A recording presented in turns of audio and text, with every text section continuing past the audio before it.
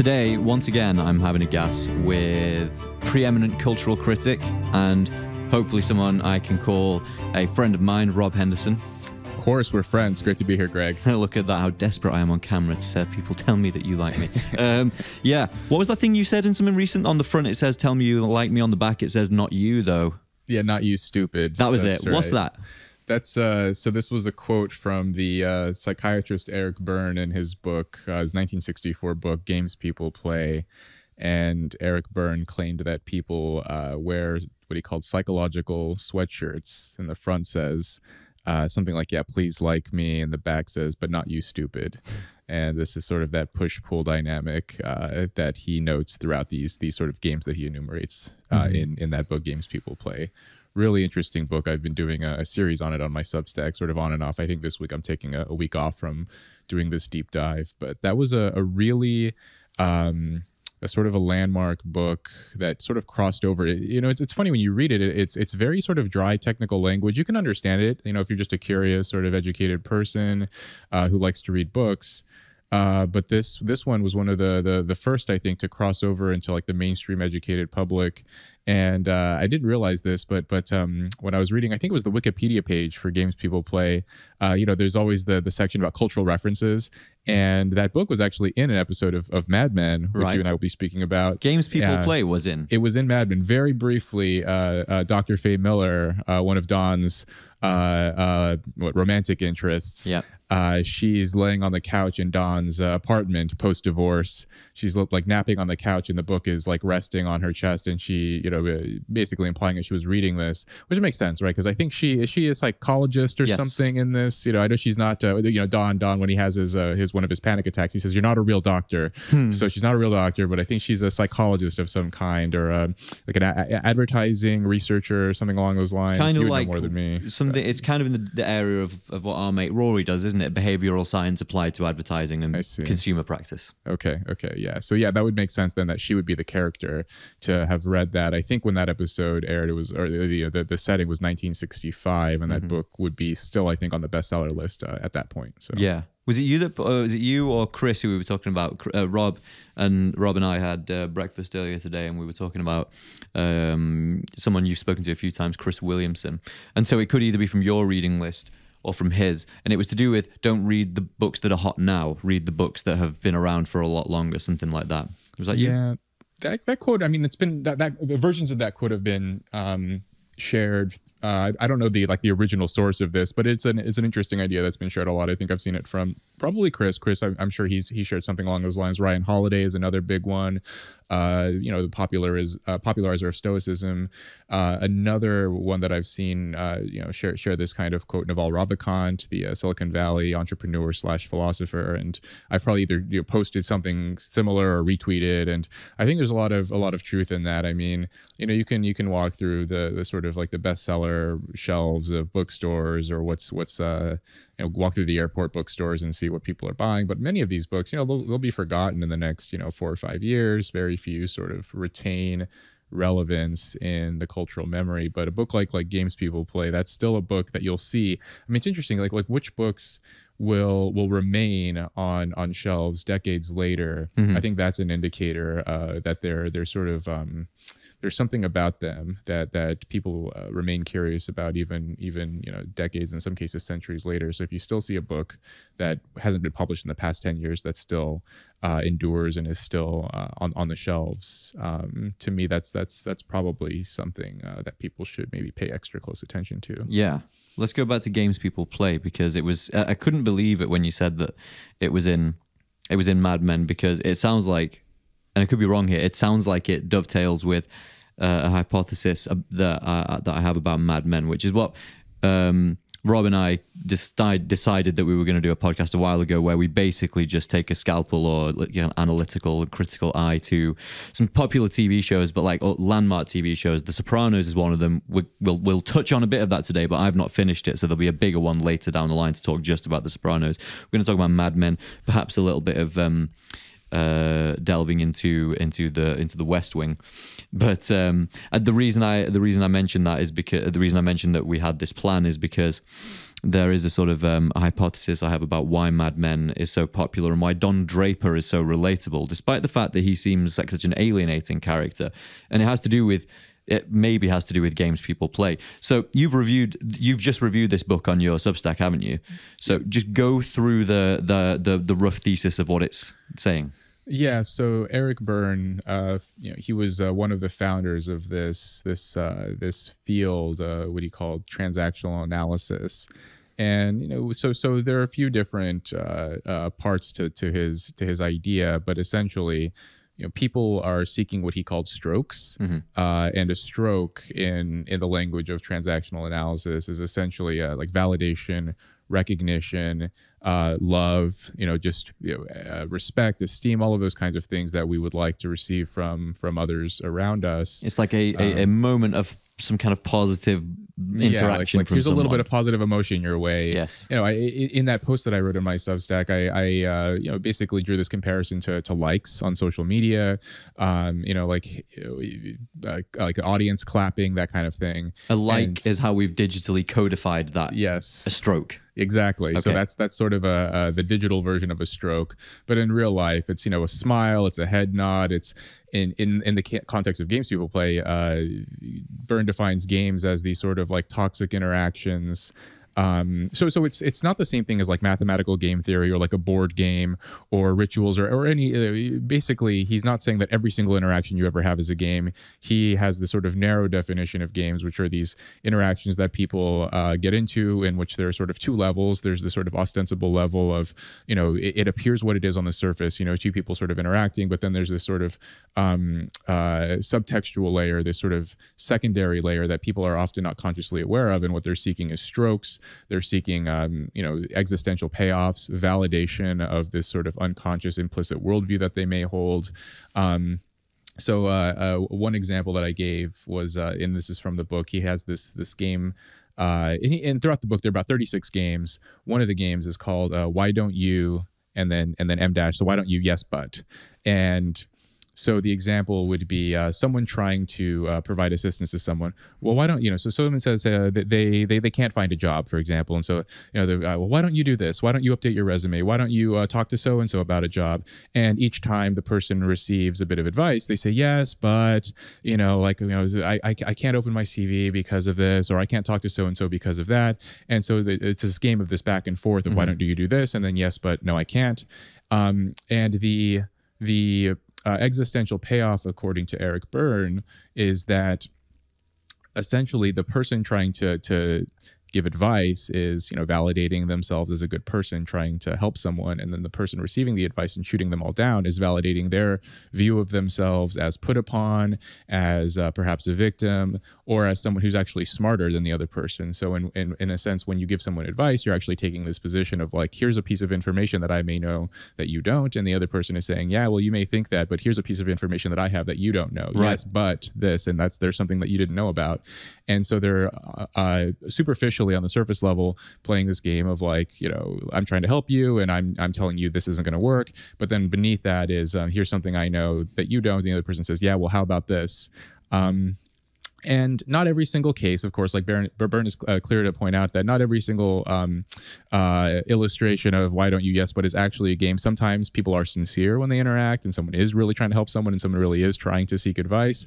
But in other cases, especially when there are sort of repeated instances of advice given and then subsequently the advice being shot down, that turns into a game. He has this other example of like, if someone is seeking reassurance and you give it to them and they accept it, that's an honest interaction. But if someone is seeking reassurance, you give it to them and then they shoot it down, that's a game. Because what the person is doing is actually they don't actually want your reassurance. They want to shoot you down. They're getting some kind of implicit pleasure, some kind of unconscious satisfaction. Mm-hmm. So, and you may have had these interactions. I mean, sort of like where someone says like, oh, I know I bombed that interview. And then you say, yeah, no, I'm sure you did fine. And the person says, no, believe me, I bombed it because this and that and the other. And then you're like, oh, oftentimes you'll have this feeling of like, I tried to, reassure you. And yet so often the point of the games people play book is that, in the quest to seek strokes, people can often fall into these toxic traps, such that they're trying to obtain fulfillment from social interactions without being intimate, without actually putting themselves in a vulnerable position of exposing themselves.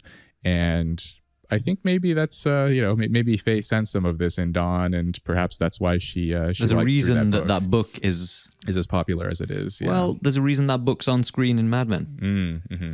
Because the whole thing is that. Would you say that? I'm sorry. Remind me of the author's name. Eric Byrne.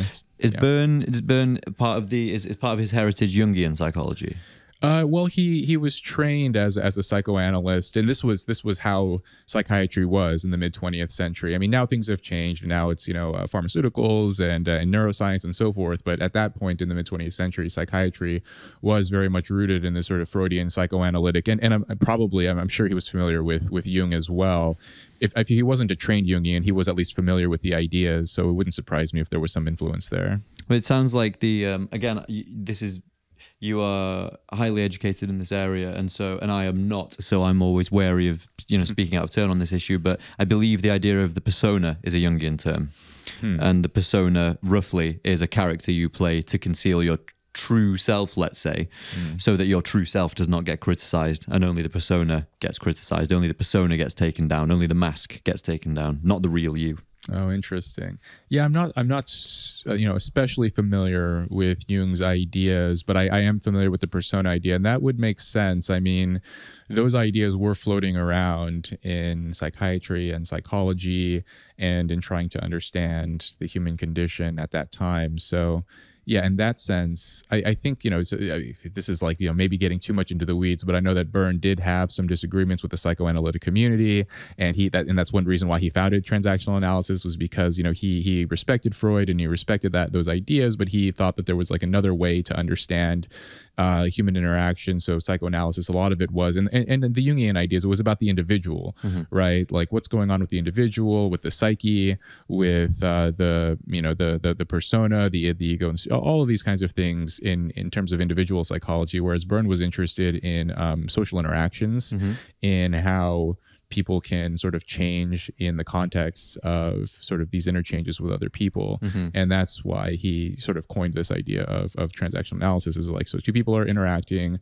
And one thing that he liked to do was use Salesman as ways to sort of illustrate the idea, such that, if a salesman goes to a dinner party, of course, he may be having a pleasant time, an enjoyable experience. People may enjoy talking to the salesman, but the salesman always has an ulterior motive, right? Like on the surface level, yes, he's interacting. He wants to know about your family, your work, your job, all those kinds of things. And you may enjoy speaking to him because he's taking a very strong interest in you.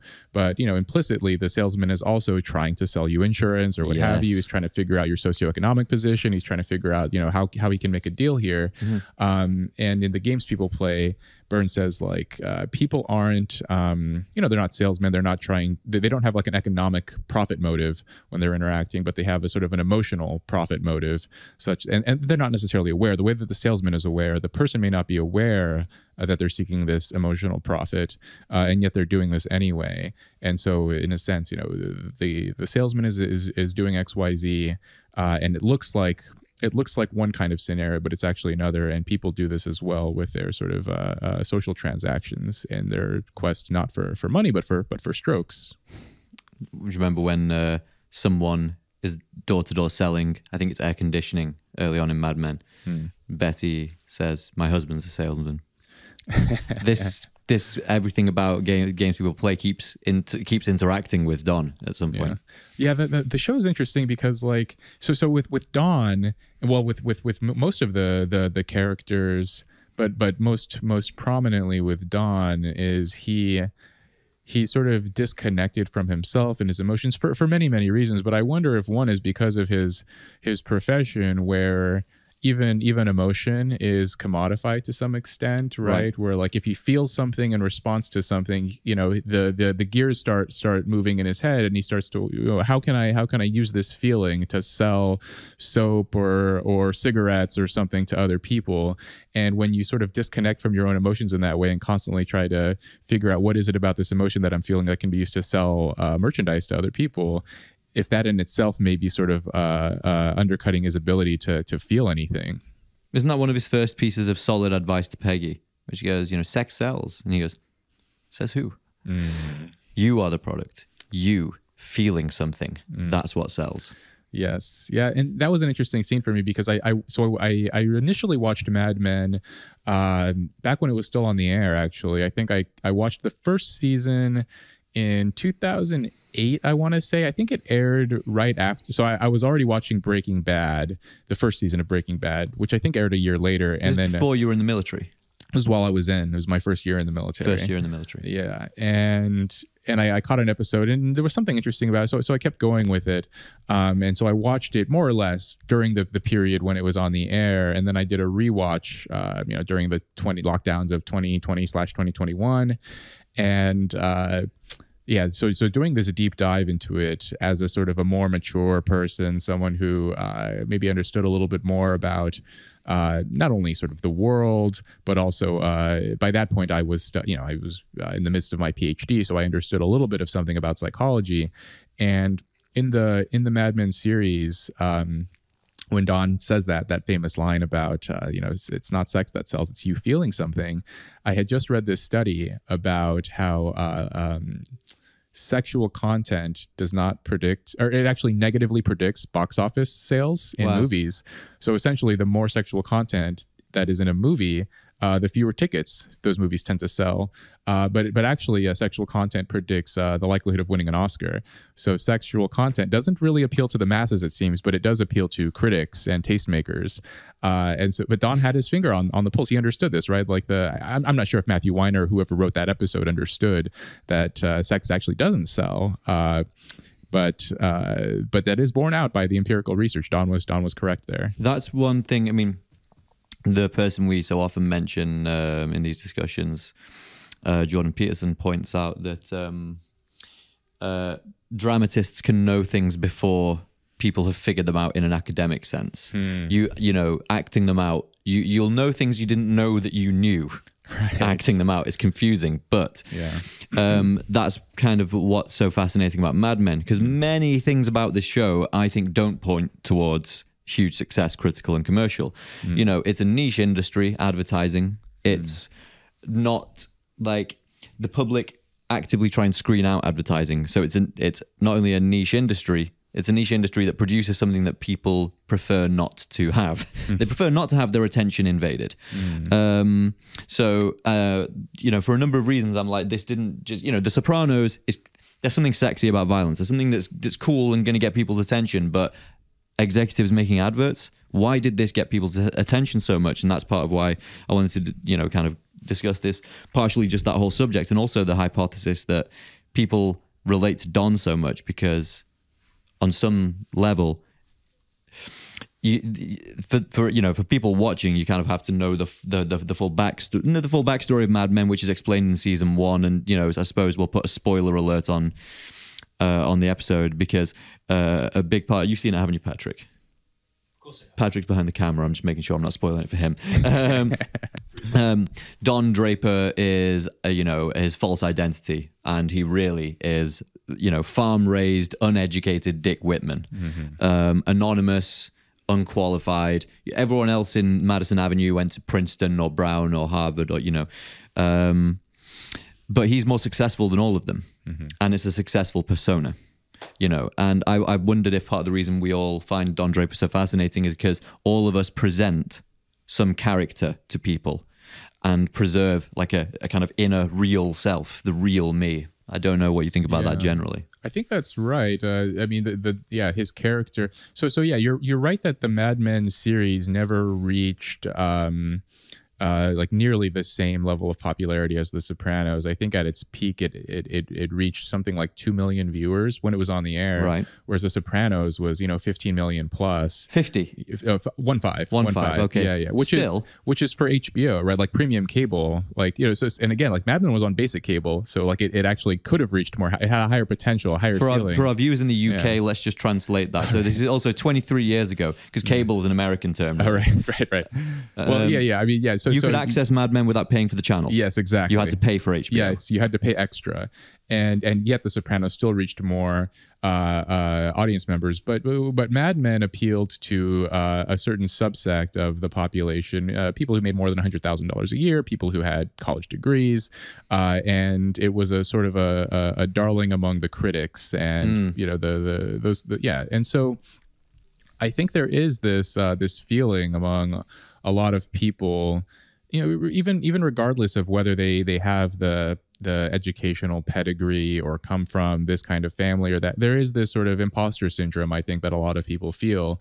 And Don, it was sort of exaggerated for dramatic effect, but yeah, Don came from the sticks and he grew up poor and he reinvented himself, which is, I mean, that in itself is a sort of a classic American story.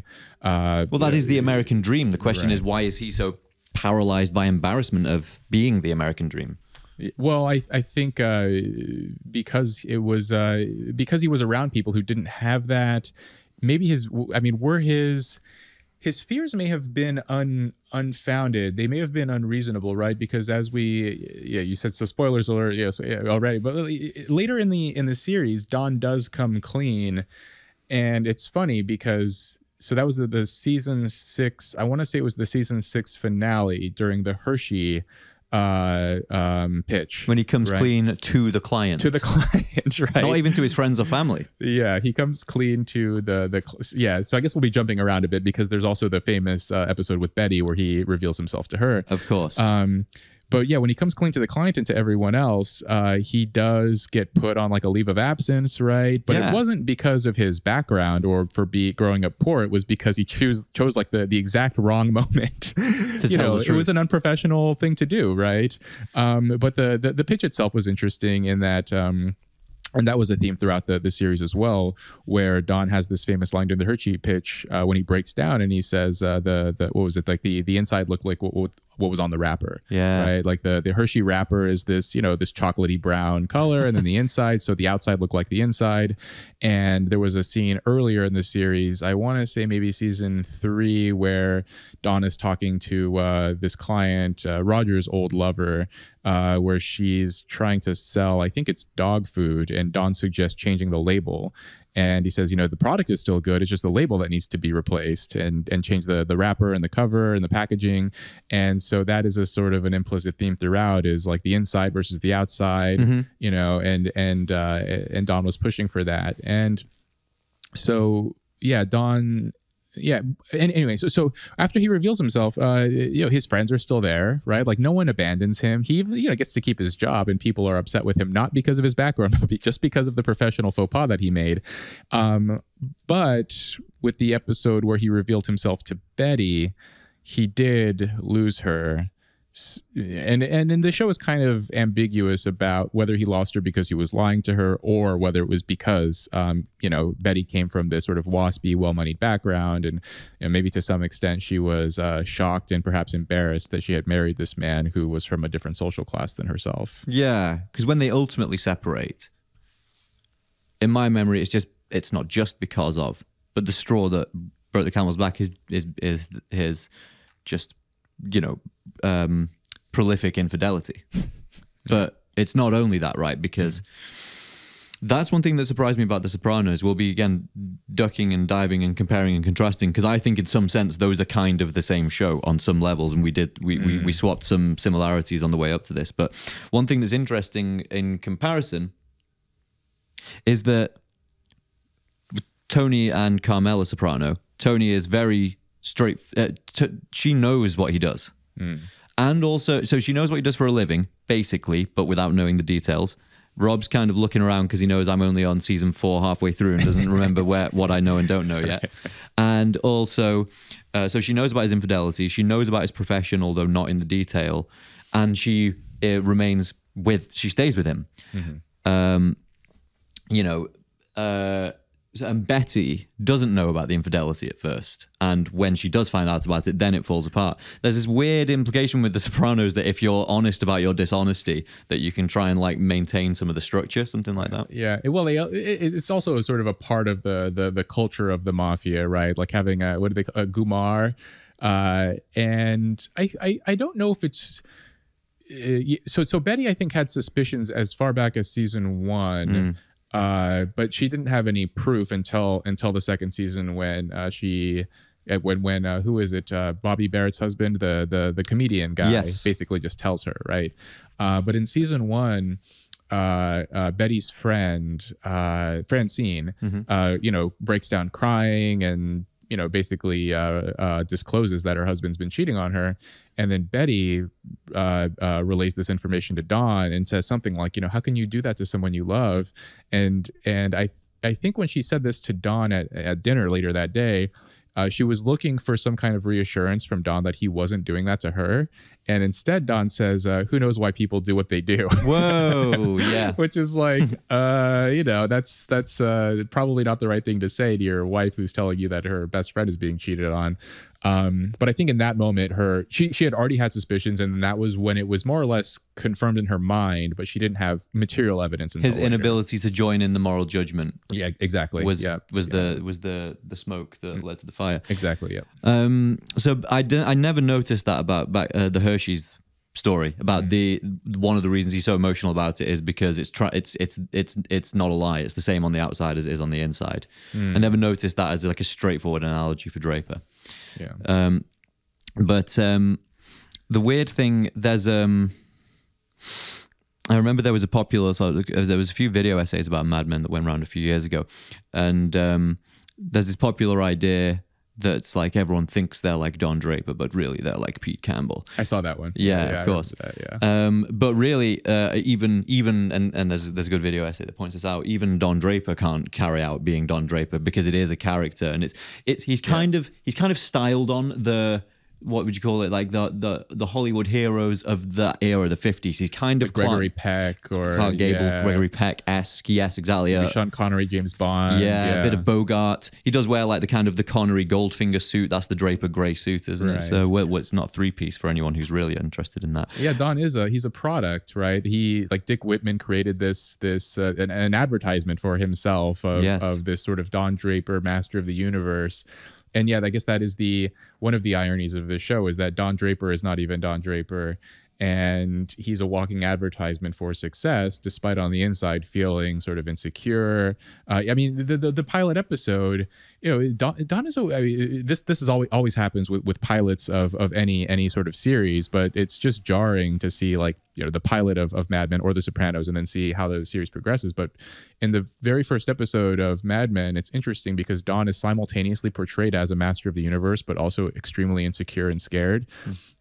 In the opening scene, right, he's with Rachel in bed smoking a cigarette and says something like, "I'm over, they're finally going to know." And he's like, "I have no ideas for my Lucky Strike account." And, you know, he has this line about the young executives are going to be picking meat off my bones, and all the way up until losing my edge. Losing my edge already. And, you know, right up until the moment when he has the flash of brilliance and does the "It's Toasted" tagline, you see this man who's just like completely self-conscious, insecure, uncertain of himself, and then he pulls a rabbit out of the hat at the last minute. And then you sort of see from there he transitions into this person who's so cool and so suave. And what he says, you know, what does he say to Rachel in that meeting later? Like, "I'm not going to let a woman talk to me like this." And storms out. And later he has those, you know, the smooth line about not, you know, love was invented to sell nylads. And he seems like this very suave, cool, cynical character. But the first half of that episode in the pilot is like, you know, my career is over. Yeah, and it's weird that they let you into that side of him first.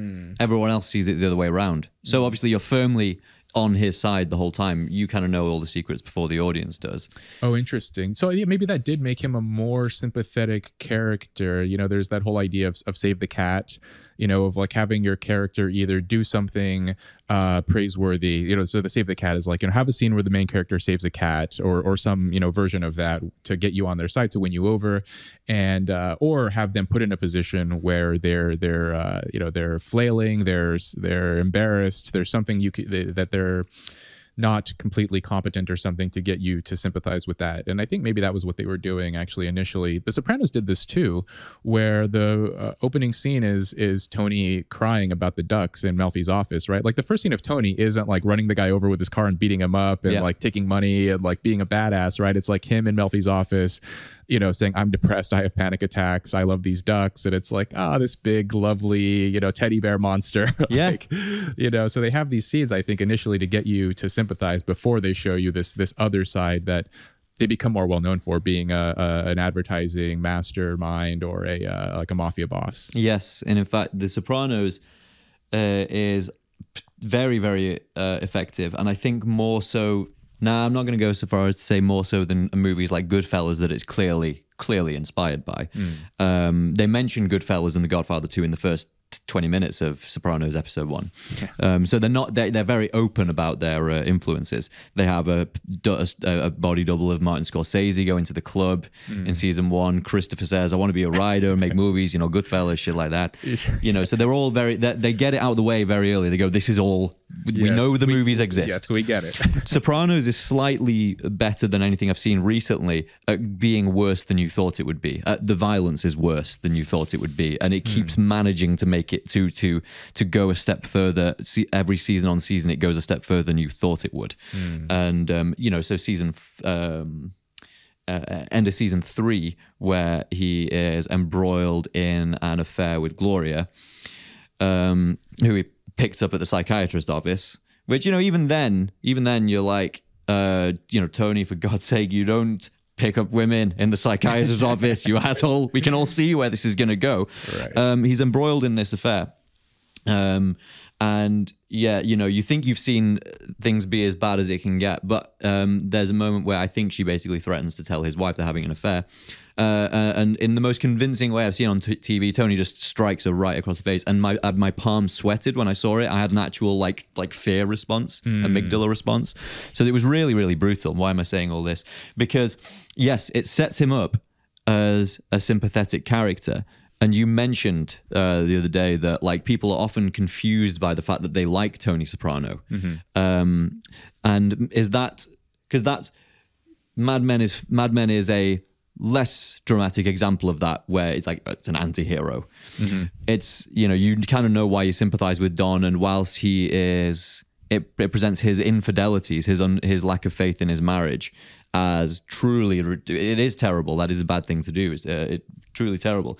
In The Sopranos, that's like the least of Tony's crimes.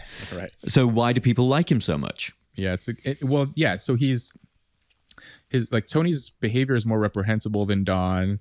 He's there are multiple questions about why he was able to win the audience over, right? I mean, Don Draper has built-in advantages despite being an anti-hero, despite committing morally reprehensible acts. He's John Hamm is an extremely good-looking man. He's like if AI had made the perfect movie star. And he's not good-looking in like this sort of pretty boy way that would only appeal to women, right? Like Zac Efron. There's a masculinity to him that men respect too, right? The square jaw, he's got the sort of the build and the huge voice, tall. Yeah, exactly. Yeah. So even men can sort of understand why Don would be an appealing person. Whereas Tony, right, James Gandolfini, I mean, I think like his portrayal of Tony is the greatest portrayal of any character in any medium, like movies, theater, like at least that I've seen and that I'm aware of. Yep.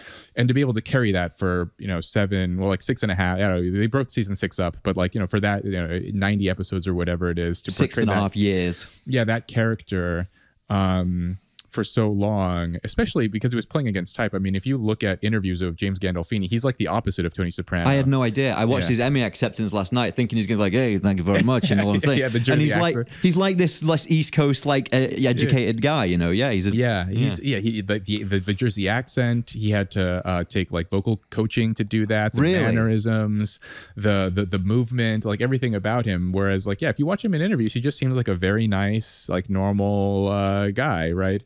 And so his portrayal of Tony is fascinating. But then, yeah, Tony himself is, not especially good looking. He's like a regular looking man. He's a very balding, overweight, gap-toothed middle-aged, guy. gap-toothed. How is this the alpha male that we admire? What's really interesting is that so I've read some interesting articles and chapters on like the making of The Sopranos, interviews with David Chase, the creator.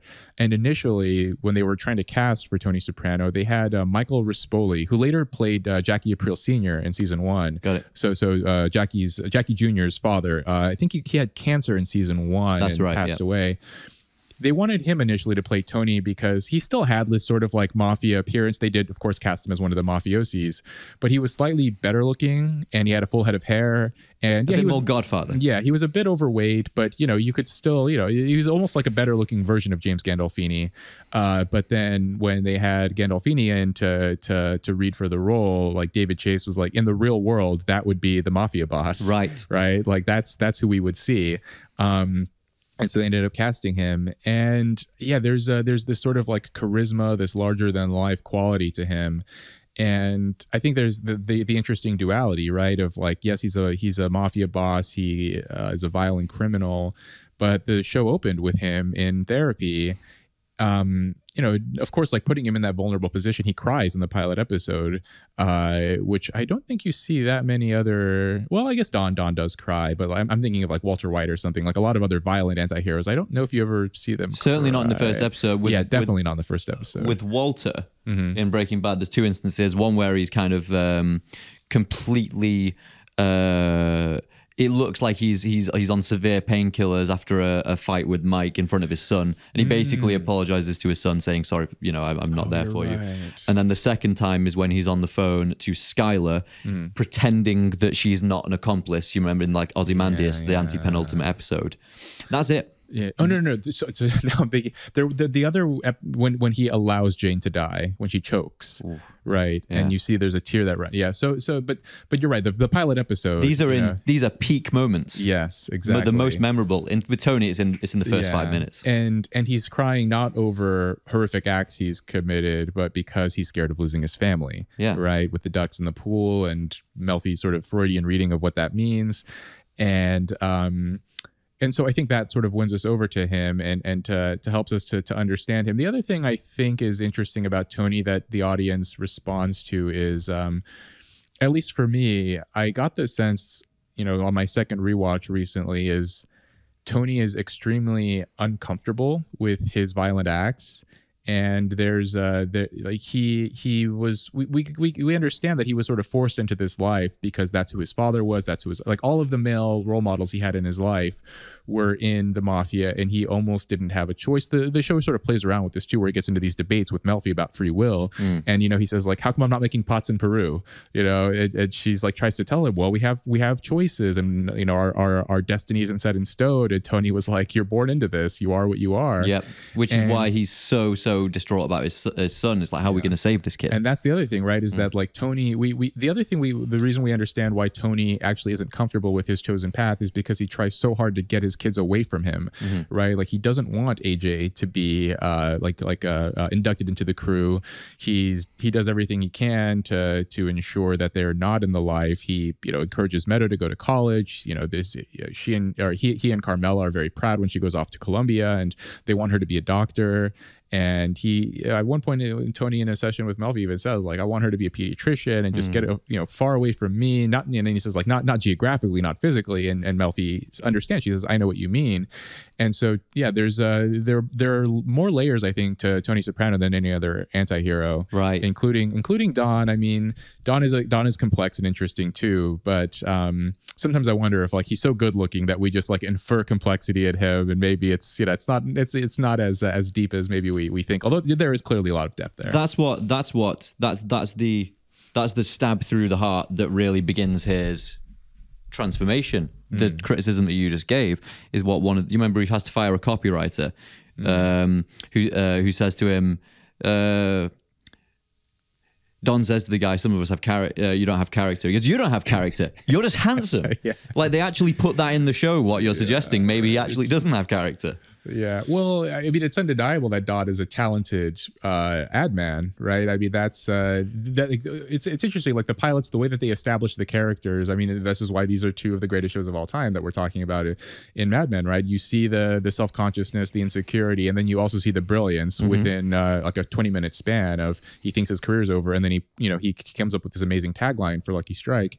And yeah, so Don is talented and he's good looking, but in terms of his character, yeah, did Don have a strong moral character? I think he did, relative to, especially this is sort of established in season 1, relative to the other guys in the office. And they did this with Tony too, where Tony is like a monster, but if you compare him to some of the other guys in his crew or his the unsavory rivals they pit him against, like Ralphie Cifaretto or Richie Joey Aprile. Pants. Yeah, right. Like Don is, or Tony is like, relatively less monstrous than they are. And I think Don, it's the same, right? With Pete Campbell in season 1, right? Like Pete was such a great foil, I think, in that season 1, like the arc where Pete is trying to blackmail Don and like trying to, I mean, what was going on with Pete where he was an accounts man, but he wanted to be in creative? Yes, I think that is more of a nod to the industry than something that could be widely understood in the broader culture, because in advertising classically it's not so much the case anymore. I'm pointing up here because there's loads of ad agency names up there. Classically the creatives were king. They are making the thing that will cure your business problems, and they're the top of the hierarchy. That's why it's appropriate in Mad Men that Don is revered like a king by client and by colleague alike. And so if you were in accounts, you were prevented from ever being the bride, you'd always be the bridesmaid. And so there was this temptation to try and cross over and go, well, I've got an idea. How about this? I know I'm not a creative, but, and Pete Campbell jumps right in. I have ideas. Direct marketing. I thought of that. Turns out it already existed, but I came with it independently. I'm here for the Greg impressions. These are I'm going to try not to do too many because I bet they're good in person, bad on YouTube. But what I mean is, yeah, it's definitely happens in the industry that people would like to be creatives because as well, creative is it's a romantic title, isn't it? It's like saying visionary or artist. It's with a professional thing attached to it. Yeah, and Don has the famous line of Sterling Cooper has more failed artists and intellectuals in the Third Reich. There you go, absolutely, yeah. And you see, so now that you're explaining, so the value they place on creativity. I'm thinking of that scene in season 1 where Ken Cosgrove gets an article published in the Atlantic Monthly. Exactly, an account man crossing over, yeah. Yeah, an account man doing something creative, and he didn't write a nonfiction article about the ad agency. He wrote a fictional short story that got into this prestigious magazine. And the other, not only so Pete was envious, and Paul, a creative, he was also like, they were like, you write? Yeah, he's paid to write. Yeah, exactly. Yeah, and so they on the one hand they were envious, but then on the other, they admired it, and there was a sort of an interesting complexity there. And so they're Pete Campbell as the foil for Don. I think that worked well because Pete wanted to be a creative. And there was even that scene where he tells all of the senior execs, he said something like, I've had these ideas, but then I get here and you people and you all tell me I'm good with people, which is strange because I've never heard that before. That's one of the funniest lines in the whole series, yeah. And then behind the scenes when they're all in Bert Cooper's office, you understand why they put him in that role. We're back into games people play now. Because of the Dykeman name, because I guess his family, there's they're blue-blooded wasps that well-moneyed family that go way back in New York City, big American industrialists, exactly. And so there's a pedigree to his name. So just by having him work, he's a little sort of a bauble of status for the agency, for him to be working there. That's right. To trot him out to go play golf with the clients is like a big deal for the agency.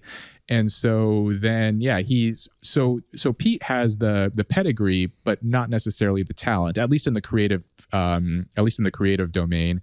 Whereas Don has the talent in the creative domain, but he doesn't have the pedigree.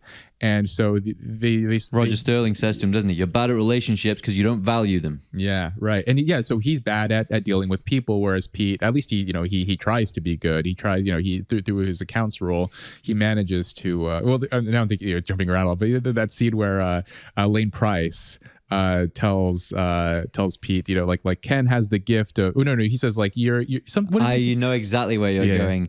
What does he say? And it's a paraphrasing. I might not get right, but he says, you know, you have the wonderful ability to, you know, make people feel like their problems are being attended to. Yes. Mr. Cosgrove has the superpower of making them feel like they don't have any problems. Right. Exactly. Yeah.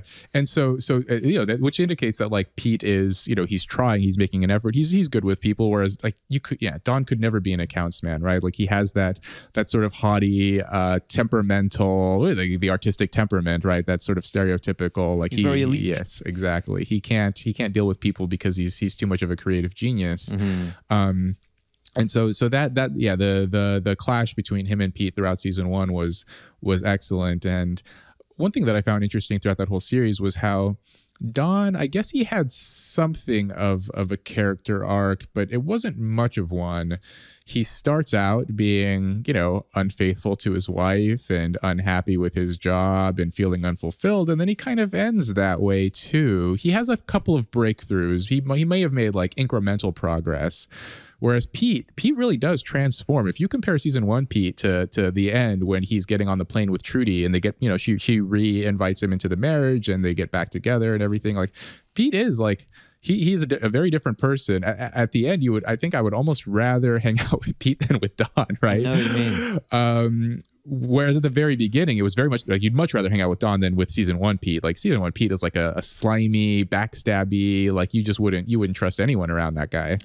Truly the most hated character all of the way through. And I wonder if part of what's going on with Don is that we start out and Don's 36. Maybe we've missed his arc and we're just seeing it on repeat. And a lot of people's conclusion of the ending of Mad Men is that you're about to see the whole thing just reset and start again. I don't like that interpretation. I want it to be. No. I want it to be a transcendence. Yeah, but yeah. Well, what was your? I mean, so you're talking about the end when he's at that like quasi spiritual retreat. And he's meditating, right? That's so at right. the end, and he has that like kind of smile, and then it cuts to the Coke commercial. Yeah, I actually, I'll be honest, like the very first time I watched it when it first aired in 2015, I didn't get it. Like I didn't get that cut. Like, like what were they trying to get at here?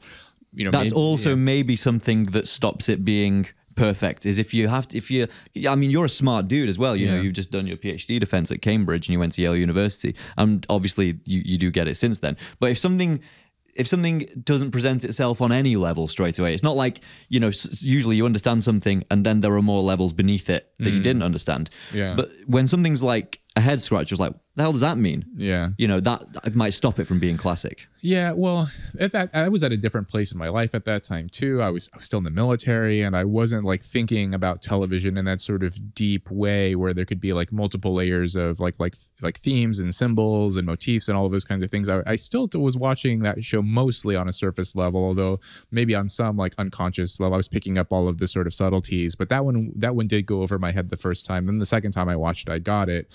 What did you take from it? I mean, I think it was like Don once again. Yeah, this I hope, you know. So let's box them out. I think Rob's about to do the cynical interpretation of the end of Mad Men. So let's have it. Rob Henderson's cynical interpretation. So the cynical interpretation is that Don does what he always does, which is he experiences some kind of a pleasurable emotion. He maybe makes like a bit of internal progress in his journey. And then where his mind goes next is, how can I commodify this feeling to sell a product? And, you know, like when I rewatched it, I was noticing throughout that final season or the second half of that 7th season, Coca-Cola, like the Coca-Cola symbolism is everywhere. It's pervasive. You know, people try to win Don over to, was it McCann Erickson with like dangling Coca-Cola saying, you know, if you want to work for them, come with us. And then there's this scene where Don is at the motel and he tries to help fix the Coca-Cola machine. That's right. Yeah. And then the end is a Coca-Cola commercial, and it's like, you know, the show is trying to beat you over the head with like, hey, you know, Don's about to sell some Coca-Cola here at the end. It's also it's significant because I think it was like the biggest brand of the 20th century, wasn't it? That or McDonald's. Yeah, and but then I guess the non-cynical interpretation, which I'm less inclined to believe, which is just that like that was an iconic commercial, and it's just sort of setting up this parallel of like, you know, the good feeling you get from this commercial is this sort of same feeling that Don got thought when he was at that retreat and he did sort of transcend and make progress. There's probably endless interpretations, but those were two that sort of came to mind when I watched it that second time. What did you think? The one, so yeah, just to box those up, the one interpretation is that he went, experienced something, figured out that he could make a killing, went back to McCann and made that commercial. Yes, yeah. That's one interpretation. Let's call it the extreme sort of other naive interpretation, not naive, but the other end of the spectrum that's less cynical, is that because the final thing you hear before the song is a little gamelan as it goes ding as it lights up. The nice interpretation is that he achieved enlightenment, he found peace, and by focusing on the inner self in a meditative way. There's the symbolism of the fact that he was by the cliffs, he had nowhere left to run. He'd reached the end of the line. So had to look somewhere else for the answer. And maybe he found it. But with there's a tertiary interpretation, or there's a tertiary sort of element to it, which is that it predicted what has been the obsession of advertising, certainly for the last 5 years, which is called purpose-driven marketing, which is, we're greener, we're cleaner. If you buy from us, the world will be a better place. I'd like to teach the world to sing could be the woke anthem, and it's the Coca-Cola commercial. So it also predicts this perhaps sincere intentions of idealistic young people being completely harnessable by brands as well. Well, I watched this interview with Matthew Weiner that took place like shortly after the finale aired. And Matthew Weiner, he was a little bit cagey about the, whether there was an objective interpretation of the ending. But one thing he did say was that like that commercial, it wasn't intended to be a cynical move to air that commercial at the end. And Matthew Weiner basically made this point that like 5 or 10 years before that commercial aired, you couldn't show advertisements with black people and white people together in the same commercial. Wow. Whereas in that, like the Coca-Cola commercial that they aired, it's a famous commercial where they have people from all over the world, different races, backgrounds, and so forth, all together with a Coca-Cola. And it does have this sort of hopeful message, like, yes, they're selling sugar water, but the message and the imagery and the interpretation of it is actually pretty hopeful and optimistic. And so, yeah, I think it kind of has, it's appealing to either interpretation, right? It is cynical in the sense, but there is an optimistic stance as well that it takes, which like the whole ending could be, did Don make progress or not? Maybe both. Like, it's not impossible that Don did have a breakthrough and he sold Coke and he had the happy ending internally and professionally. Well, I mean, yeah, that would be something to hope for. But it's interesting the point you just touched upon, which I didn't know it was illegal to show multiracial advertising campaigns. Yeah, I don't know if it was not illegal. Yeah, I don't know if like what the legal status was, but like either way, it just wasn't done. Like whether de facto or de jure, it just you couldn't do that. At least that was my understanding of what Weiner was saying with that commercial. Like why it was such a. I mean, it was a breakthrough for multiple reasons, but that was one. It was a novelty to have that kind of a commercial air that sort of transcended those boundaries in the U.S. So it's interesting. Because now in advertising production, that's an explicit requirement to have multiple ethnic groups in the same thing. It's part of the thing you have to do for the commercial. Yeah, and so perhaps in that sense, it's another interesting prophecy that what was once revolutionary eventually became not only expected but compelled. So. Yeah. I mean, the whole series, I think it was interesting the decisions they made. Because some of the advertisements that they came up with, like that Don came up with, like the "It's Toasted" tagline, my understanding is that tagline had existed, that predated 1960, but they depicted it as Don came up with it. Yep. And I guess the implication with the finale is Don came up with the Coke commercial, but then there were other taglines and ideas that they batted around, and they had real clients, right? Like they were working for Topaz and Pasta the Chemical. Heinz was a real campaign. Oh, that was okay, yeah. Right. And so, yeah, I found that interesting too. Like when they decided to actually borrow real world examples of successful campaigns versus when you see Don and Peggy and the others brainstorming and coming up with their own sort of interesting ideas too. And like the London Fog campaign, and yeah, the whole the decisions around that are interesting to me. And I also wonder, like, what were the complexities of like getting these real world brands to be involved with the show in that way, you know, like that must have, well, I guess initially it may have been risky because you don't know if this show is going to be successful, but I would bet by the end, it's almost like a status symbol to be shown on Mad Men. Like that in itself is something to be happy about, right? Like when you see Betty washing the clothes with Tide, you know, like with the old school, like box from 1963, there is like something cool, or like when Don's cracking open the old like Budweiser cans with the little opener, but before they had the pop tops, and it's really cool to see all of those like details. All of the period details of the era, and they didn't beat you over the head with their themes either, which I appreciated, where you and I had talked before about how like one of the undercurrents of the show is this sort of like these haunted veterans of, you know, Don is a veteran of the Korean War, Roger was a veteran of World War II, and Doug Phillips as well. Doug Phillips and in Okinawa, but they, you know, of course they allude to it because it was a big part of American culture. But they're doing their best despite like these horrific experiences that they had. They're doing their best to like put on the suit, get on the train every morning, go to work, behave like civilized men after, you know, spending their early adulthood, like witnessing murders and violence and all this stuff. And now you're supposed to just be this sort of gentle provider, family man. So that's something that binds The Sopranos and Mad Men, is that it's both about men that are traumatized by violence they've committed as well.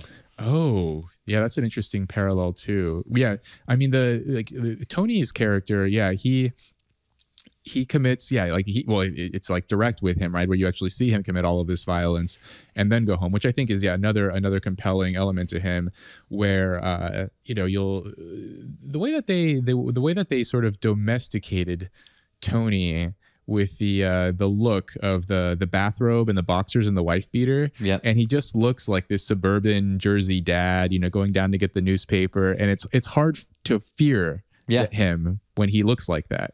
Right. And so he can turn it on, like on and off on a dime, where he'll go murder someone and then go home and be this, you know, suburban dad trying to be a good father and a good husband. And I think weirdly, he may have been a better husband and father than Don, despite his infidelities. And perhaps it is that sort of the legacy of like the sort of the Catholic Italian cultural value that they assign to family. And then also maybe that Carmela sort of implicitly understood the arrangement that they had, where Tony would have these girlfriends on the side, but Tony would always come home for dinner. Whereas Don, it was like he would just disappear for 2 weeks and like leave his kids. Right. Like it wasn't like, yes, it was like a lot of people focus on like how poorly Don treated Betty, and how like, yes, when he was around the kids, he was a good dad, but he wasn't always around. And when he left for those 2 weeks in California in season 2, his kids didn't know where he was either. Right. Like who would do that to their kids? Right. So in some ways, I think there's an argument to be made that Tony was a better husband and father than Don. But what do you think? Well, the interesting contrast between those two shows is that you have people, they're both about men succeeding in the most spectacular way in both legitimate and illegitimate ways. So one's at the top and one's at the bottom of the American dream or the hierarchy or whatever, the socio-political accepted order, both being bad family men, you know what I mean? To your question, who's the better father? That's a really, that's a tough question, because I think, bizarrely enough, Tony Soprano is more genuinely concerned for his children than Don Draper is. Because I don't think Tony is distraught at the end of season 3 because AJ gets expelled, and Tony sees that as yet another inevitable step on the way to the life of crime. And he's saying, how can we save this kid? And he's almost in tears. He actually cares that his kid does well, but for some reason he never makes the connection that, well, if you just spend time with him and do good things with him, then that job done. Don doesn't have those questions. The children are often regarded in Mad Men like inconveniences, really. You remember in the first episode, Betty finds Sally. Sally, I was going to say Sophie. Sorry, everyone. Betty finds Sally with a plastic bag over her head and says, "My clothes that were once in that bag better not be ruined." Yeah, right. Yeah, well, I thought that was there were a few of those moments with the kids, and yeah, regarded as inconveniences. And I thought those were just sort of commentaries on that era where parents were just less concerned with the safety of their kids, right? There's also the scene where Betty's driving when she has that sort of whatever it was, the episode where she like crashes into someone's front lawn because her hands start shaking, and the kids are just like playing in the, like, no car seats, no seat belts, just like, and that was, my understanding is, like, in the 60s and 70s, that was just like, no one even gave a second thought to those kind, you know, the norms we have today, the strict norms around safety came because things were so violent. Yes. And so people were just so unconcerned about the risks back then that, like, kids would get hurt all the time and there were injuries and deaths. And then eventually these laws and regulations and norms cropped up to contain that. So yes, Tony, he's a sort of a more, like a higher variance character in that he does care more about the kids, but he places them in way more danger, right? Like, just by living in that house, like, he is placing all of their lives at risk, right? With the wars that he has with the other mafia families, with the like all of the people that his underlings deal with, the gang wars, just all of the violent activities that he's involved in, and all of these sort of extra legal activities. He does place them at risk, but you know, in his own mind, he may not think of it that way. He probably thinks that, like, by being there, he's keeping them safe or something along those lines, right? But actually, he's putting them in increased risk of danger. So that's interesting. But yeah, and Don is, there's sort of like this absentee quality to it too, which I guess is a sort of maybe a commentary of that era as well, with like the baby boomer generation, like Sally Draper is a baby boomer. And my understanding is that those kids were sort of overlooked and neglected by, you know, their fathers who were veterans of the war, who were sort of emotionally checked out the way Don is, and then their mothers who were, you know, maybe their attention was spread too thin with trying to care for the house and for the family and for their husbands, and also maybe feeling like they missed out on their careers, and so there's that aspect too. So yeah, the show is like, their failings as family men, despite, you know, at least attempting to try, but in their careers, they're both inordinately successful. So much. I mean, I like how the show sort of treats Don as like this. He's very much a highly sought after person. Aren't all these other agencies? They're constantly fighting over him, aren't they? That's the strange. From an advertising professional's perspective, it's really weird that, you know, yes, it's weird to think that everyone is. The only thing that doesn't make sense about the show is everyone seems really, really impressed by Draper and his way, and there's a mystique. What's he doing over there? But Sterling Cooper isn't particularly high up in the business leaderboards. The big ones are the ones who are still there. You may see McCann, Ogilvy, DDB at the end of Adam and Eve there. That's, you know, Doyle Dane Bernbeck. Well, was the implication there, at least initially, my understanding was the reason why Don liked, well, first it was his big break, right? We could talk about that scene too with Roger, how he sort of maneuvers his way into that position. But then also Don didn't have a contract. That's right. Right. And that's a key aspect of his character is he's flighty, he's worried, he stole another man's identity, and he's technically breaking the law just by being called Don Draper. Yeah. And so he likes not having the contract. But yeah, so the scene where he gets hired, there was that flashback where he was a fur coat salesman, and Roger and he was just doing the signs in his own store. Roger was trying to buy a coat for, I presume, his mistress. It was Joan. Was it for Joan? Yeah, he buys the fur coat for when they're still carrying on their affair. This must have been in what, like the mid 50s? Mid 50s. Yeah, because otherwise the implication is that Don rose to creative director in like 4 years, which it was unlikely. I thought that the timeline, I mean, a lot of shows, the timelines don't completely make sense. And I get that, like, sometimes the writers have to do, like, what do they call it? Like retconning, where they sort of have to readjust the timeline to get things to make sense. Yeah. But if Don is the creative director in 1960, the Korean War, I think he was there in 1951. So he somehow, like, you know, met Betty, had kids, rose to creative director all in the span of 9 years. And that's kind of hard to believe. Yes. And one also gets the sense that really they wanted Don to be in World War War II, but he was just too young. You know what I mean? Too young. Yeah, because I guess the character must have been 1920. Yeah, he would have been, I guess he could have technically, but he would have been extremely young. It also would have been difficult to whatever they would have to do with the makeup and the digital, to get Don to look like he was, 18 years old in World War II versus 25 in the They would have Korean done War. it now, no problem, but this was 06, Right, wasn't it? Yeah. right. But something else that ties the two together is the bizarre system of ethics that emerge. And I think, again, one of the reasons we're hovering around these two things is because they caught everyone's attention and it's not obvious why. If you're trying to say, why would Mad Men be so successful? It's about advertisers and it's really slow. So it's not obvious why. Sopranos is a bit easier because organized crime, but why it's spectacularly well thought of and remembered and regarded as one of the greatest TV shows of all time, possibly the best. Yeah. What are they saying about us that we are like? Yes, that's absolutely what life is like. You can relate to people, and I can relate to people in organized crime. Why is that? My life is nothing like them. And so, in terms of the bizarre system of ethics, it's about what is right and wrong. What is right and wrong, irrespective of the law. Now, obviously, in Sopranos, they underline that irrespective of the law clause. The law does not apply to them. They're a lawless society. And so they have their own bizarre moral code that they don't understand. And that's like us. People are like that. We have our own bizarre moral code that we don't understand. So let's take a couple of examples that really stuck out to me. One, Christopher gets made. Paulie comes up to him afterwards, after the bit where they said, is there anything you're unsure of? Because you can back out now if you want to. Well, he goes along with it. And then afterwards, Paulie comes up to him and goes, by the way, now you're a made guy, you owe me $6,000 a week. You know what I mean? It's like telling someone the job description after they've accepted it, to them, that's just the way it is. Yeah. That's okay. And then what was the other thing that really confused me about about the way they handle things ethically in The Sopranos?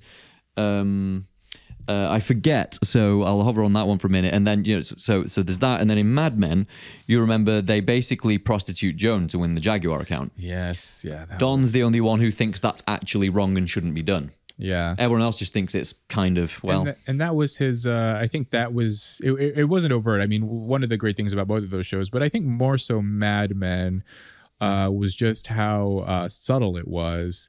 And I think the reason, Don has his, peculiar code of ethics. And I think part of his objection to using Joan to, prostitute herself, despite, she was agreeing to it, reluctantly, but she did agree to it to get the Jaguar account, is that he himself grew up in a brothel, right? Like Don grew up in a whorehouse. He has sort of complicated feelings around sex and how transactional it can be and so on. And, even despite his infidelities, you see him sort of have a somewhat sympathetic, chivalrous approach to gender dynamics. I mean, I'm thinking of the scene in the first episode. Well, one of the pilot, right, where Pete is speaking in a very sort of vulgar way about Peggy, right? Like, oh, you got the new girl, Don, or no, like Mr. Draper. I don't know what he's called. I think he still was referring to him as Mr. Draper, but you have this new girl, I'll bet you're gonna, do whatever, like, and Don pulls him aside. It says like, if you're gonna talk that way, no one will like you. Yeah.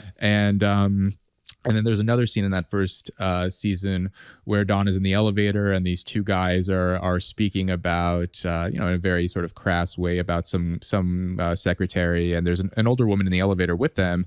And clearly they can overhear everything. And Don sort of steps in and tells him to take off his hat. But really he's saying like, hey, shut up. Yes. Like we have a lady in the elevator with us. Yes. Again, Don doesn't think it's wrong to treat them that way, but it is wrong to talk about them in front of them in front of an old lady or in front of an older. Yeah, exactly. So he has his sort of, and so he has, there's an undercurrent of chivalry, but it's complex. He's not like a Boy Scouter and he's not a pure good guy, but in this context, he doesn't want Joan to do this. And with Chris and the example where he has to give Paulie, like there was something in the job description that he wasn't aware of. I think that's a common experience that a lot of people have. I mean, it's in the context of the mafia and the show, but in real life, you often don't learn what you have to do until you actually get hired. And then suddenly you realize that you may have to do things that you're uncomfortable with or that it's actually going to take you longer than you expected to learn on the job. And yeah, Chris's reaction to that was so interesting because he wanted it to be made for so long, and then he gets this like thing dumped on him. It's like, okay. Well, in that sense, that's just the classic. Be careful. What is it? Be careful what you wish for. You might just get it. Kind of thing. Exactly. Yeah. So it's a strange underworld version of when you get more responsibility. It is more responsibility usually, and there's a big learning curve associated with that. But the other things in Sopranos that concern their just strange approach to morality is, for example, I mean, Ralphie is truly one of the worst characters in history. And I think Joey, I can't remember his full name, but we call him Joey Pants informally. Obviously had a record-breaking couple of years. He was in The Matrix and Memento and then The Sopranos. Right. So he was a big deal back then. He's really good at playing a snide, unlikable dude. Yes. Again, what a shocking scene of violence. Beats his pregnant fiancée to death. Yeah, who Tracy, is the stripper. A stripper and a prostitute. And that's kind of, it becomes more of a beef between Tony and Ralphie about social niceties. Like, hey, I asked to have a drink with Ralphie and he said no. And not, it killed someone in cold blood and really shouldn't be associating with people anymore. Yeah, or Tony's reasoning for so right after Ralphie beats Tracy to death, that's right, Tony takes him aside and starts beating him. Yep. And then his reasoning was that he disrespected the Bing, right? Not that he beat this girl to death, but he disrespected the establishment by committing this crime and desecrating this, it's a strip club. But like, he disrespected his. But the life itself wasn't the main reason he gave for being upset. Right. But that was the reason he was upset. That's but right. Because of this twisted code of ethics, he had to cite something else that would be acceptable in that world. Because he knew he would sound weak to the guys if he said, like, I mean, there was that brief moment where he sees the body and said, like, this girl just had her 20th birthday. But then later when he beats up Ralphie, he has to give this other reason for what happened. And yeah, that was, so I read an interview with David Chase about, like, well, first of all, about the character of Tony Soprano. And apparently David Chase was, perplexed about why people liked Tony, which you and I have touched on, because I guess he didn't expect him to be as likable as he was. And he also, David Chase, didn't like how gleeful a lot of the viewers were about the violence. Really? And about how excited they got when they saw Tony commit some act of violence, and that there was something about that David Chase didn't enjoy, and so he may have put that scene in basically, like, because that was up to that point probably the most graphic and stomach turning scene of like beating a woman to death who's pregnant, right? And that was his way of sort of like rubbing this in the faces of those viewers of like, okay, well, if you like violence, here's what violence looks like, and here's sort of like an especially egregious example of this. And so, yeah, I thought that like David Chase's whole relationship with the audience and he himself may have had sort of conflicting thoughts about it, because he created an extremely compelling character and an extremely compelling show, but was not trying to glorify or romanticize it. Yeah, you're not trying to glorify, and yet people, you can't control your audience's reaction to your creative work, and some people will take the wrong message from it.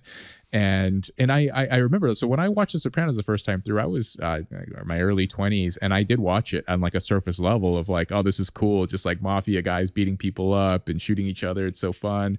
And then when you watch it again as an older person, as a more mature person, you're realizing like, oh, there's all these complexities and that this isn't that kind of show. But I think that's actually why it became popular. These contradictions of like, the reason it became popular was because it appealed in both ways to people. It can appeal to the sort of like the shallow, superficial viewer who's just like, oh, can we speed through these boring therapy scenes and get to, Tony, banging another Gumar or beating another guy up. Right. And then there's the sort of the more, the more curious viewer who actually enjoys the therapeutic scenes and the sort of the symbolism and the complexities of the relationships and Tony's discomfort with his chosen life. And yeah, the therapy scenes are usually my favorite scenes. Yeah, I find them interesting too, and I guess with Mad Men too, right? Where maybe another reason why Mad Men didn't reach the same heights as The Sopranos is because it didn't have like these graphic moments of I mean, it sort of doubles down on the sex maybe to compensate for it. Where Don has so many. I think I wonder if anyone's ever like tried to add up how many Gumars Tony had versus how many mistresses Don had, and to see who won that battle royale. But Mad Men has much more sort of scenes of seduction and sex, but not much violence. And so it was a more subtle show for that reason as well.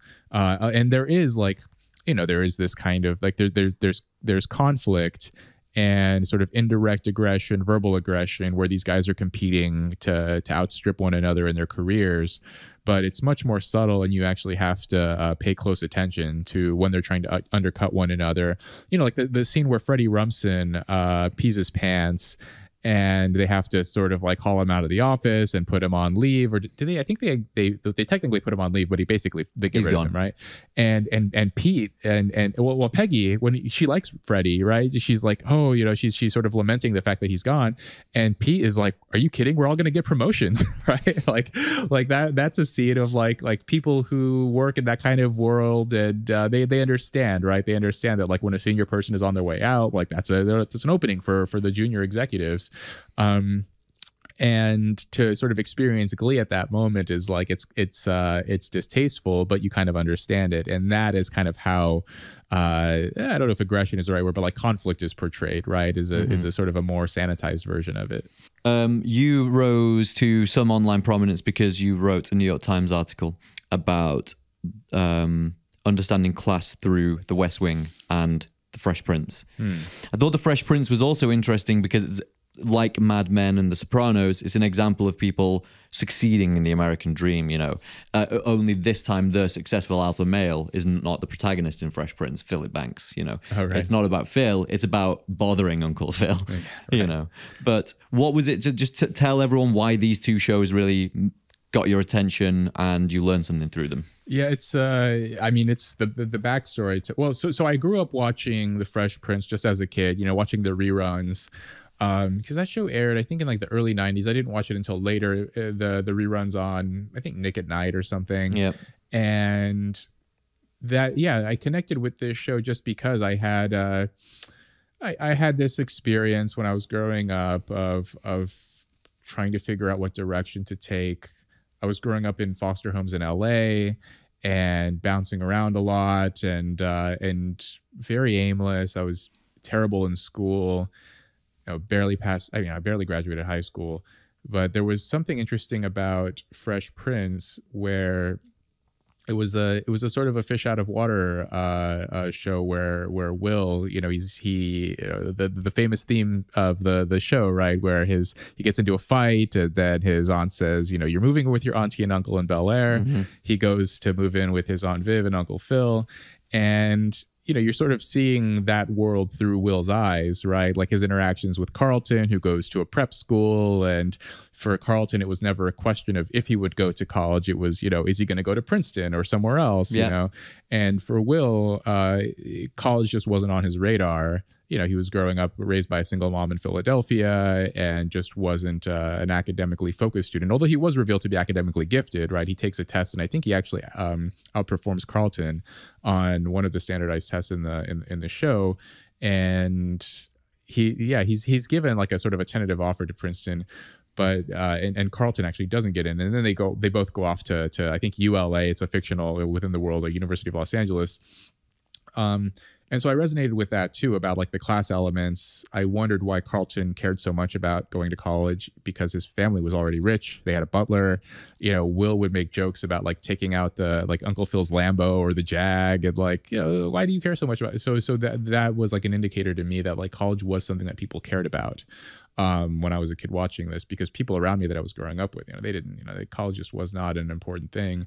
And then with The West Wing, I watched it years later, on the advice of someone who was a college graduate.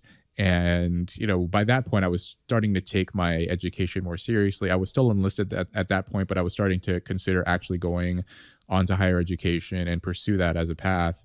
And so, when someone who graduated from college tells you, hey, you should watch The West Wing, I'm like, okay, well, I'll check this out. Maybe I can glean something useful from it. And, I also had this sort of these worries that was, like if this person's recommending the show to me, like what if I get to college and people ask me about the show and I don't know what they're talking about? And so that was also another worry that I had as concern. So I watched the first 2 seasons. I didn't actually enjoy the show that much, but there were elements of that show that appealed to me too. I mean, the characters, the way that they would brag about their educations. And, you know, there's this scene where CJ Craig, I think she's the communications director. She asks President Bartlett, you know, why did you go to Notre Dame? You got into Harvard and Yale and Williams and all these other fancy schools. And I'm like, yeah, like these people love college. Like, yeah, they're always talking about like what your college pedigree is. And, you know, this guy's the president. Who cares where he went to college? Yeah. But that's something that they focused on. And so that was interesting to me as well, the way that the characters talk and spoke. And then later on, I did grow to enjoy like Aaron Sorkin's movies and loved like Molly's Game. But you didn't think The West Wing was very good straight off the bat, which I actually want to just stay on that and dig into that for a minute, because The West Wing was beloved in my house growing up because, well, you know, Two reasons. My brother was very smart and wanted to be in that world. And he eventually went to Oxford and did his internship in Congress. So mission accomplished. And my dad used to say this thing. My grandfather died unexpectedly in 1986, so I never met him. My dad always said this thing. He's like, I could feel my dad watching the show with me. So it was kind of, for some reason, it had this kind of, you know, it was associated with... this is something that I would want, you know, to show to my dad, and I'm showing it to my kid. It's saying something that I think is right. And you pointed out, didn't you? The West Wing is popular with a certain type of value holder. Someone, well, what is it? Yeah. So when I wrote that essay in the New York Times, I pointed out that one reason why this show didn't appeal to me was because it wasn't really meant for people who didn't attend college, right? So I watched this interview with Aaron Sorkin. He was being interviewed by David Brooks, the New York Times columnist, and Aaron Sorkin said that when they screened the pilot of the show, the first season of the show, it didn't test well generally. Like, it actually didn't get very good ratings, but it got extremely good ratings from a subsection of the viewership, which were people who, so there were three qualities they tended to share. One was the households that earned more than $75,000 a year, households in which there was someone with a college degree, and households that subscribed to the New York Times. And I discuss at length in this essay, which people can check out. You know, those are actually the three qualities of class, at least as some social critics and sociologists define it, which is economic capital. So, of course, $75,000 a year or more. So households that are relatively well off, especially at that point in 1999. Educational capital, right?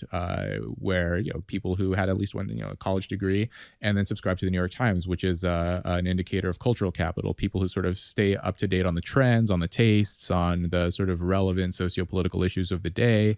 And those were the people who liked The West Wing. And I was not a member of any of those categories. You know, I grew up in a low income family, and no one in my family went to college. And at that point, you certainly didn't read the New York Times. Yeah, I wasn't reading any news. I mean, I was later, my adoptive parents, they subscribed to the local newspaper, but, we didn't have, we couldn't afford cable. We didn't watch any of the big, cable again. We didn't watch any of the big like political shows or anything. It just wasn't a part of the conversation the way that I grew up. And it wasn't until later that I took an interest in these things.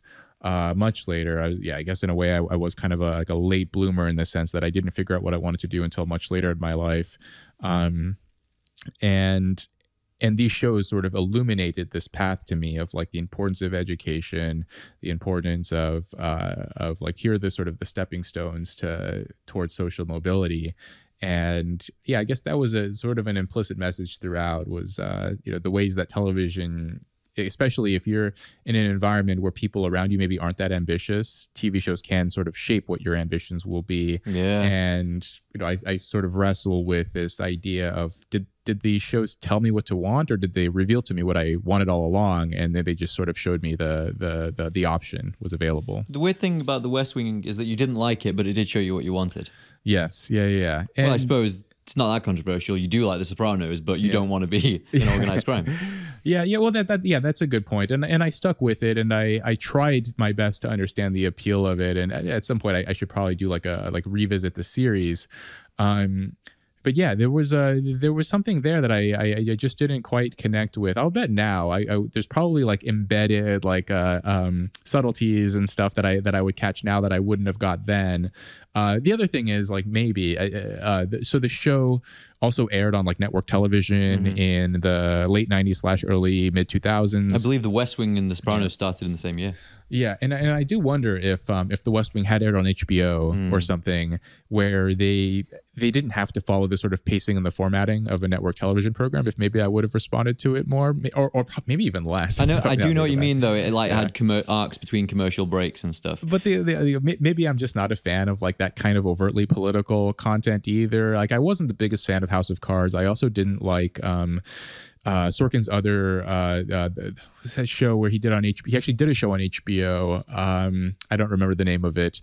The Newsroom. Newsroom, that's right. Yeah, I watched the first season. Couldn't get into that either. I mean, it's so funny because I like his movies, and so maybe the reason why I don't like these shows that he did is because of the political content. I just don't connect with it as much. Yeah, but I do know what you're driving at. There's something about the Sorkin content that all kind of coalesces around let's say that like the Hillary Clinton supporting side of things. And I'm not saying that anything like virtuous about supporting Donald Trump. What I am saying is I think the reason I brought up Clinton was because that was like the peak of liberal, well-educated, affluent America being completely tone deaf. The peak of that was 2016 with the Hillary campaign. And I think it started in some sense, I can't claim this kind of causality, but The West Wing is an early canary in the coal mine for that, because, you know, like you said, the audience who were interested in it were those type of people. And there's also something, I trying to rewatch this West Wing when I was a bit older, there's something very sanctimonious about it. All the good guys get to make full interrupted speeches where they get to be right about everything and their opponents sit stumped while they be wrong in their, you know, like in their villainy. There's that scene I sent to you on WhatsApp where Josiah Bartlett lays into basically a Republican radio personality for thinking homosexuality is an abomination, and just reels things off like an expert genius while she just sits there like fuming about how wrong she is. And you know, there's all the dialogue is perfect for all the heroes. You know, fans of the show will point out that there's like, you know, there are these strong monologues, Republican characters and stuff like that, but it can be quite sanctimonious, The West Wing. It's quite transparent about what it thinks is right and wrong, and where right and wrong lives politically, and it directs you with the music and the cameras and the lighting, and it's just it feels to some extent like as I'm thinking about the episodes that I watched, there's like a manipulative component to, which I guess you could say for every TV show. There's, you know, they're trying to get you to feel something, but for this one, it's perhaps even more so. And that maybe why after the second season I'm like, okay, I sort of get it, and that's enough for me. It's almost alarming how obvious they are about it. The fact that the protagonists are the Democratic Party, you know what I mean? So yeah, and you're right. There were some Republican characters that were portrayed well, and it tried to be bad fair. Democrats, but by and large, it had a worldview, and it was. It just seemed designed to sort of comfort, you know, those highly educated, well-to-do viewers, and which is fine. Like you are on the right path. Yeah, and I could imagine maybe people feeling this way about other shows too, like Mad Men. I would guess like there was probably a lot of overlap between West Wing fans and Mad Men fans. You know, highly educated, higher income, and so forth. But Mad Men, there was a subtlety to it that I appreciated, and there was a depth to the characters, and, you know, of course they were different eras, right? Like Mad Men was sort of post-Sopranos into the realm of prestige TV where you could have anti-heroes and complex characters, whereas West Wing, it was still in that era of like good guys and bad guys. And yeah, maybe that's just sort of where my tastes tend to drift, right? Like the sort of the complexities and the anti-heroes and so forth. And yeah, so that may be why like those two shows we've been talking about, Sopranos and Mad Men, have been so interesting to me. Yeah, it was also interesting when I watched that Emmys moment I mentioned before where Gandolfini won Best Actor. He was up against Martin Sheen for The West Wing. Oh, right. Well, I'm glad Gandolfini won that. Yeah, because Martin Sheen's great, but he's by and large being Martin Sheen, isn't he? Like, yeah. And I mean, this like, Tony Soprano is a character, right? Like he's you know, I don't think most people don't reference Josiah Bartlett as like a particularly complex or nuanced. He was just like a straightforward good guy. Although there was that sort of subplot where he was hiding an illness from the American public, which gave him a little bit of a nuance and subtlety. But you know, overall he was just like a straightforward, you know, noble president. Yeah, and that felt much more like, I hate to have to say it because I don't want to criticize Aaron Sorkin too venomously because he's a very, very good writer and has done more in his career than I will likely do in mine. But the reveal of the MS thing felt more like a soap opera than like than a complex drama. Yeah. Again, like I'm a huge fan of his movies, and I enjoyed the Steve Jobs biopic and Molly's Game, and the Moneyball. I thought, these are all great movies, and I've enjoyed them. So yeah, although I haven't seen his latest. I did see in London I saw he To Kill a Mockingbird. To Kill a Mockingbird. He wrote the play for that, the adaptation. And I thought that was well done too. So yeah, it's just The West Wing. But I haven't seen his other, like his non-political TV shows. To be fair, I know he's done like Studio 60, and he must have done at least one or two others that I haven't seen. Even to Kill a Mockingbird, I don't know when that was written. I suspect it was going against the grain somewhat because it's about a lawyer representing an African American defendant, isn't it? Yes, yeah, that's right. Not at all going against the grain if you're a successful Oscar-winning writer writing a story about. Well, I mean, now it kind of depends, because now I think there's the criticism of that. So it's going against the grain in that, like, the criticism of To Kill a Mockingbird is like the white savior archetype. Okay. Right. Of like a lot of people will criticize the portrayals because or the storyline because it's, so you have this white man trying to save, like, do we really need their help? Like that kind of thing, where it's promoting this view of like, you need this white guy to come and swoop in and save you. But yeah, I mean, I thought the play was well done, and it was well written and entertaining. And I wondered, because I remember reading in class, just like, well, of course, like any sort of book from that era, if you try to read it like a 15-year-old, they're just not going to absorb it. Whereas this time around, like watching it acted out, it was very well done. And you could tell like Aaron Sorkin had adapted it, right? The sort of fast-paced, rapid-fire dialogue, the sort of the witty back and forth, the repartee was all like extremely well done. There's everyone constantly walking down corridors. We should probably stop it there because Patrick's been sitting diligently behind the camera for about like an hour and 40 minutes now, just letting us chat away. So, but we'll pick this back up when I finish Sopranos. We'll do some more analysis of that, of what's going on and what it's saying about us and why we like it. But this has been good stuff. You've just done your PhD, so just quickly tell us what's next for you, Rob, and then we'll see you next time. Yeah, so just defended my PhD for the next few months. I'll mostly be working on running my Substack, robkhenderson.substack.com. And I have a book coming out in early 2024, so that's where my attention is. Oh, and you can follow me on Twitter at RobKHenderson. Yep, you can follow him on Twitter for now if you're not a Twitter doomer who thinks it's about to be blown up. Yes. So there you go. There's where to reach Rob. Thanks for another great chat. Let's do this again sometime soon. Sounds great. Thanks, Greg.